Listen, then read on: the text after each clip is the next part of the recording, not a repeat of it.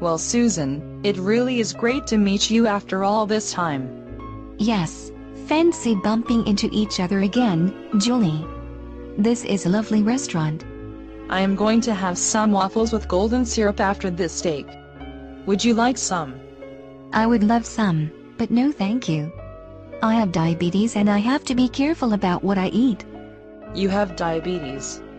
My brother has diabetes too, but I do not understand what it is.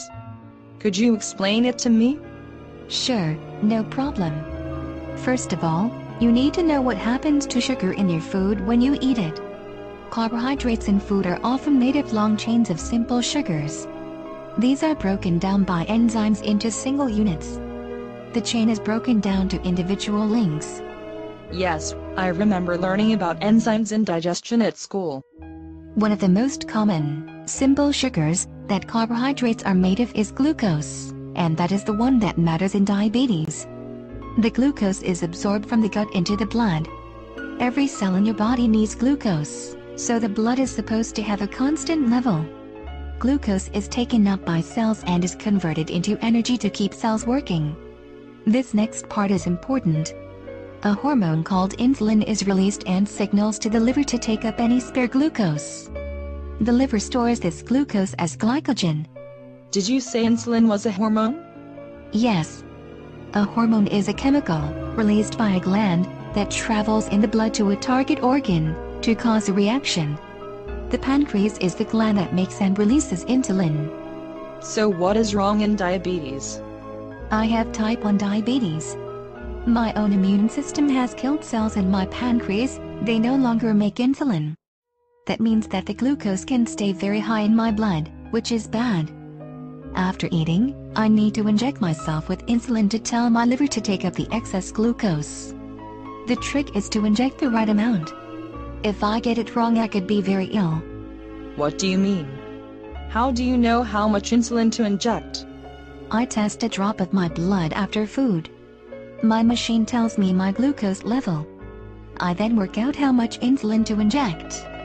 However, exercise also helps take glucose out of the blood. There was one occasion when, after injecting my insulin, I met up with some of my friends and we played netball. Too much glucose was taken out of my blood and I collapsed.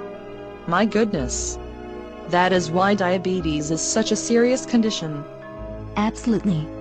Anyway, as I said, my diabetes was caused by my immune system attacking my pancreas cells. There are other causes. It could be a faulty gene. Tell me about your brother. Well, he only got diabetes when he was 50. And he does not inject himself every day. It sounds like he has type 2 diabetes. This is caused when the cells do not respond well to insulin. This means that cells are not very good at taking in glucose. Sometimes it is because less insulin is produced, and sometimes it is because there are less insulin receptors on cells. Type 2 diabetes can be controlled by making sure your diet does not have very high sugar. Sometimes insulin injections or other medicines can be used. Thank you so much, Susan. I understand diabetes much better now. Type 1 is where you don't make insulin, so you have to inject your own insulin after a sugary meal. Type 2 is where you don't respond to insulin so well. In both cases, you need to be careful with your diet. If your sugar is too high, it can lead to rapid water loss and headaches. If your sugar is too low, you get tired and confused. Both extremes can lead to loss of consciousness and, if untreated, death. Where do you get your insulin from? People used to use insulin from pigs. Nowadays, we use human insulin grown in bacteria. It is an example of use of GM bacteria in medicine. I have had a rethink about the pudding. I think I will just have some local cheese. I am really glad I bumped into you. It has improved my understanding. Thank you.